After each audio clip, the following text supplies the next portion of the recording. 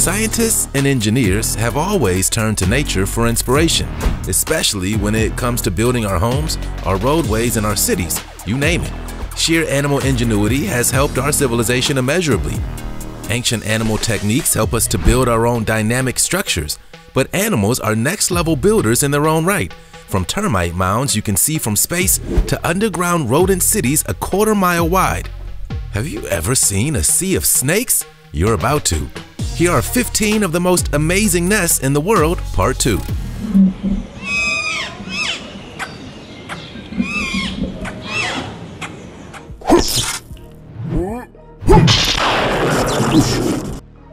Number 15. Huge beehives. You would not believe the lengths people in Nepal will go to for this delicious commodity. Honey, liquid gold. Nepalese honey hunters make dangerous vertical climbs to harvest it. These are the largest honeybees in the world, reaching up to 1.2 inches in length. And it's not just any old honey these bees are producing, it's called mad honey. Besides being hallucinogenic, it's believed to relieve hypertension and is a natural way to increase energy. As a result, mad honey ranks among the most expensive in the world. It sells for $60 to $80 a pound. To get the mad honey, the hunters climb dangerous heights, risking their lives to get access to the bees' nests. Driving the bees out with thick smoke, the honey hunter jousts tentatively at the nest, cutting the exposed honeycomb away from the cliff face. Once the honeycomb is safely in a basket, it then gets lowered to the workers below, a tradition that's provided for communities generation after generation. It's a delicacy in Japan. It's used in Chinese and Korean traditional medicines. And the spring red honey is the most sought after. You want to know a little secret? If you smash the like button, subscribe, and click the notification bell, you'll have superpowers for the rest of your life. So what are you waiting for? Time to fly. Number 14. Australian malleefowl nests. Birds are responsible for some of the most incredible feats when it comes to nest building, and these Australian mound-building birds are no exception. Not only do they build these mounds, they're actually quite big, often 10 feet wide and over 2 feet high. Malleefowl mate for life, and when it's time to lay eggs, the male is mostly responsible for building the nest, using its strong legs to gather dry leaves and sand, and working the mound into formation. The female gets in and goes to work laying their eggs in a cavity in the top of the mound, which is then covered with more leaf debris. There's some science behind these burying of the eggs. Besides protecting them from predators, the vegetation eventually decomposes and generates heat, incubating the eggs. And the male fusses continuously with his temperature control duties. Depending on the temperature, he adds or removes more material to warm the eggs up and can cool them by removing and scattering the decomposing vegetation, then scraping it back onto the mound. Chicks hatch unaided after about 2 months. They can walk as soon as they leave the eggshells and can fly within a day. Number 13. Ancient Brazilian termite mounds. In northeast Brazil, researchers studying these giant 200 million cone-shaped mounds sampled soil and found that the termites began building them almost 4,000 years ago, and they spread across 56 million acres. The termite supercolony, which spans an area the size of a Great Britain, has been under construction since the time of the ancient Egyptian pyramids. The amount of soil excavated is equivalent to 4,000 Great Pyramids of Giza, and it's the biggest structure built by a single insect species. However, the mounds are not nests. Rather, they're the result of the termites' slow and steady excavation of a network of interconnected underground tunnels. The termites over thousands of years moved huge quantities of soil and built approximately 200 million cone-shaped mounds. They're not ventilation structures, but simply piles of dirt. As the termites carved out networks of tunnels below the landscape, they carried the dirt up the central tube to the top of a mound and tossed it out. It represents a vast earth-moving endeavor. Each one is a waste point for their vast subterranean tunnel network below the ground, which they have used for millennia. It's a biological wonder, akin to those of the ancient world, but with the termite civilization that built it still living there today. Number 12. Golden-headed cisticola cobweb sewing. A bird that sews? Wait, what? Not only do these birds sew, but they're known as the finest tailor of all birds. We'll explain. The golden-headed cisticola is a species of warbler found in Australia and all over Asia. For its nest making, the golden-headed cisticola frequently stitches its nest together using spider threads. It constructs the nest by creating holes, and then it heads through the cobweb silk it finds, and it sews the construction of the nest together. It's pretty amazing. The nests are built by both sexes, with the female stitching the nest together and the male giving spiderweb threads to the female. The bird constructs its nests in shrubs, grasses, and other types of vegetation, no more than 10 feet above the ground, with the plants used to camouflage it. 3 to 4 eggs are laid at a time and incubated for almost 2 weeks. After hatching, the female feeds the chicks and the male defends their custom-sewn nest, chasing away animals that come near it. A common inhabitant of grasslands and wetlands, their distinctive calls range from musical and melodic or more metallic buzzing accented with high-pitched tweets. So not only can these birds sew, they can sing too. Are they magic? Number 11. Trapdoor spider nests. For starters, trapdoor spiders have 8 eyes, a pair in the middle and 3 on each side. They have powerful jaws and sharp fangs that stab downwards into its prey. Their bodies are thinly covered with hairs, and to make them even scarier, the trapdoor spider can run very fast. Oh, one more thing. They hide behind trapdoors they built themselves. Trapdoor spiders cleverly camouflage their trapdoor and lay out trip lines so that when an insect triggers it, they leap out in a surprise attack, dragging their prey into the burrow. Like this spider named Number 16, the world's longest-lived known trapdoor spider in captivity. Number 16 built her burrow when she was young, and like all female trapdoor spiders, she was a homebody, never leaving. They build their homes underground in small burrows about 5 inches deep. They line their underground homes with silk, like the silk used by other spiders to make webs. Each burrow has a trapdoor with a hinge on one side that lets it open and close, about an inch across. And the strands of delicate silk that surround the trapdoor are the trigger for the trapdoor spider to attack. Number 10. The Narcisse snake dens. Canada's Narcisse snake dens are slithering sights to behold. Tens of thousands of snakes arrive each year to sleep and mate, and they pile into nests together in huge slithering piles of serpent sexiness. This snake den is a provincial wildlife park about 3.7 miles north of Narcisse, Manitoba, and is the winter home of tens of thousands of red-sided garter snakes, the largest known concentration in the world of the red garter. They hibernate in the natural crevices and tunnels eroded into the porous limestone. It truly is a sight to behold, and not for the faint of heart. Each spring, the red garters emerge from their sleep to mate. Then they leave and move to nearby marshes for the summer. 20 years ago, the snake population was dangerously low. So the Snake Pits Wildlife Management established snake crossing tunnels under the roads, leading towards a safer living area. And new road signs cautioned drivers to slow down for snakes. And the plan actually worked. The population of snakes in the area improved, and today the wildlife area has become a popular attraction for snake lovers worldwide. The videos of the snake piles are popular around the globe. Number 9. Montezuma hanging nests. This amazing bird builds a hanging woven nest of fibers and vines high in a tree, a complicated yet beautiful and don't forget safe place to start a family. It's astounding to imagine how they do it. The Montezuma bird is a tropical bird, a resident breeder in the Caribbean coastal lowlands from southeastern Mexico to central Panama. And as you can see, they build nests quite uniquely their own, hanging nests.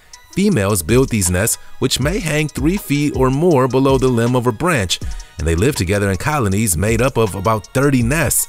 But up to 172 have been recorded. It's thought that this long, deep shape protects the young from predators and prevents eggs from falling out of the nest in heavy wind. Montezuma birds try to build their hanging nests near wasp nests too. The wasps act as a buffer for the birds and guard them from predators. The wasps' stinging attacks deter both potential nest predators such as opossums, raccoons, and snakes, and from parasitic insects. So not only do they build incredible nests, but these birds are smart too. Come courting time, the male Montezumas exhibit their skills through an outrageous song and dance display.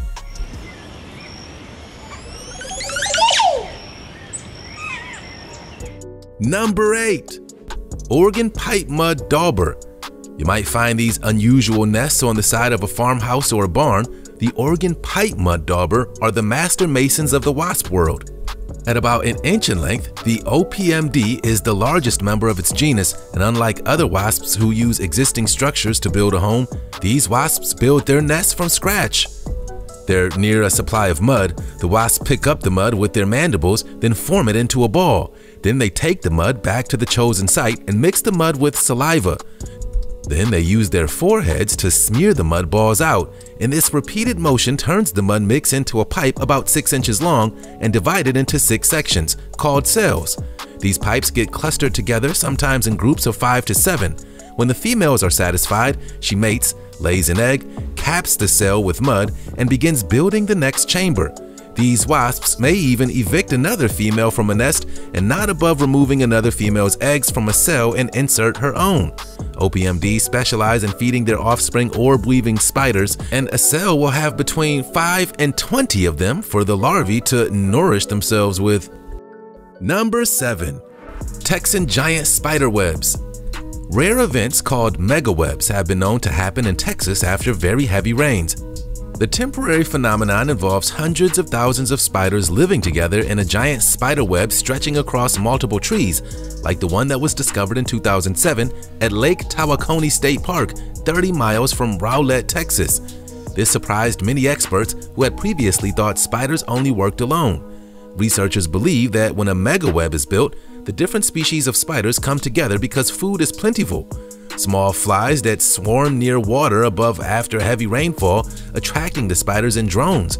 The number of spiders who called these webs home were likely in the thousands.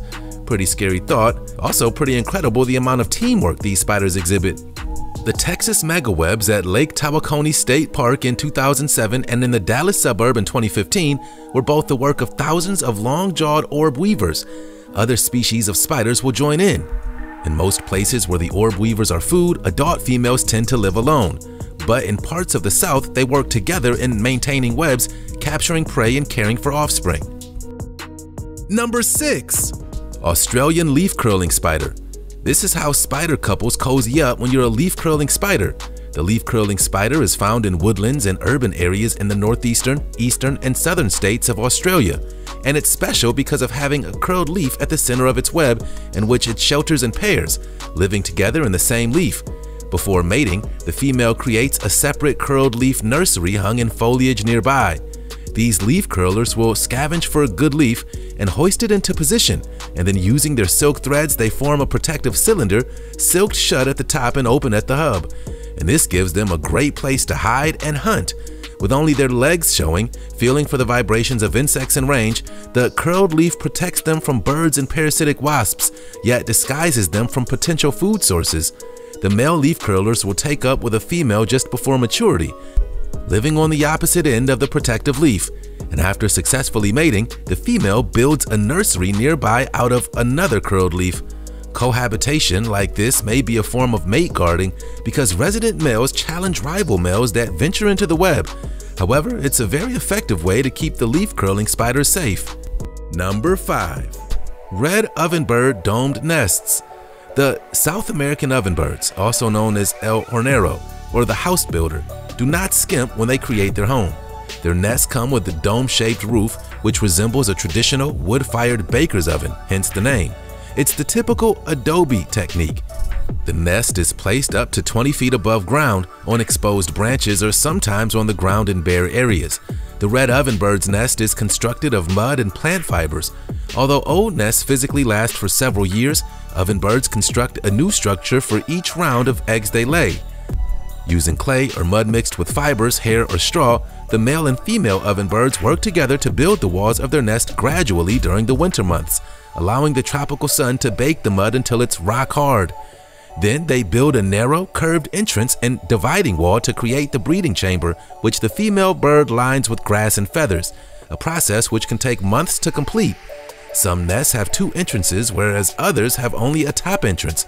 Despite the work and the energy invested in such a nest, ovenbird does not reuse the nest. It builds a dome nest, sometimes above the old one. Number 4. Weaver ants. In other tropical and subtropical woodlands, scores of different ant species may share a single tree, but there's little room for coexistence where insects known as weaver ants make their home, in Australia and in southern Asia, the other in parts of Africa. They make their soccer ball-sized nests among the branches by sewing leaves together. Using next-level precision, the weaver ants create very strong ant chains by linking legs to pull and bend leaves into desired tent-like positions. The ants then use their own larvae to secrete a silk to stitch leaves together. These long-legged weaver ants aggressively dominate huge territories in the forest canopies that locals simply call them the tree ants. Each weaver ant colony inhabits from half a dozen to more than 100 nests at any given time, forming an ant city of burrows and suburbs connected by busy commuter routes. A hierarchy of weaver workers and soldiers maintain and defend the nest, which spread from treetops to the forest floor, staying in sync through constant communication. Scientists have likened weaver ant communication to a type of language with primitive syntax. Urban planners examine the organization of ant societies too. Number 3. Prairie dog towns. Sounds like a location in a Western movie, doesn't it? Except it's not that at all. These prairie dogs actually build prairie dog towns. These black-tailed prairie dogs are found on the Great Plains east of the Rocky Mountains. These animals prefer fine or medium-textured soils, as these work best for building underground burrows, traditionally dry, flat, sparsely vegetated grasslands. They dig burrows close together to form colonies called prairie towns. And as you gaze into a field with prairie dogs, you can see their tiny heads popping out. It's hard to believe that they're connected through tunnels underground, usually U-shaped, that can go to 7 to 15 feet deep. All the different entrances allow for an escape route in the event a predator gets inside, and the prairie dogs cut down anything growing taller than about 6 inches to better see predators. It's like Fort Prairie Dog. The mound of earth at the entrance helps to keep them from flooding.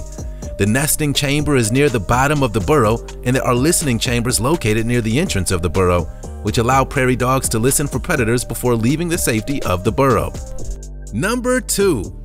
Cathedral termites. DNA tests revealed that the ancestors of these ant colonized Australia 3 times in the past 20 million years or so. They evolved from wood to grass feeding as they adapted to significant environmental shifts, from arid conditions to woodlands and then to grassland habitats. Now a prominent feature down under in Australia, the mounds house millions of cathedral termites.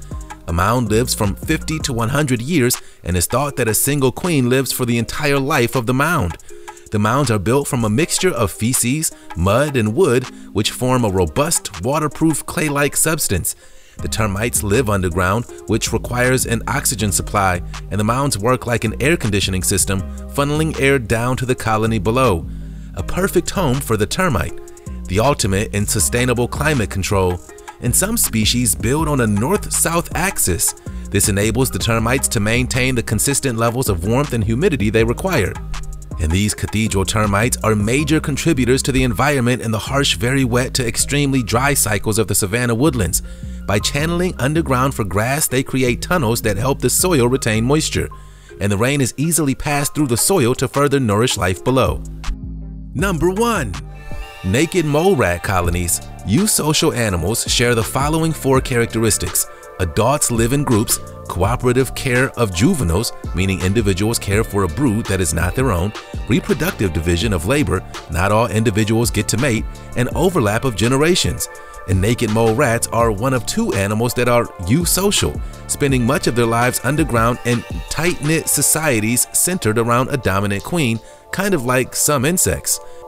Most naked mole rats function as workers, foraging for roots and tubers, fighting off predators, and caring for pups. And like bees, naked mole rat colonies are ruled by a single, domineering queen. She breeds only with select male, producing a new litter every 80 days. The naked mole rat is full of strange abilities and adaptations. For starters, they're cold-blooded mammals. A naked mole rat looks like a wrinkly sausage with oversized teeth. Those mega incisors can operate independently. A naked mole rat can move each of its front teeth separately, like a pair of chopsticks.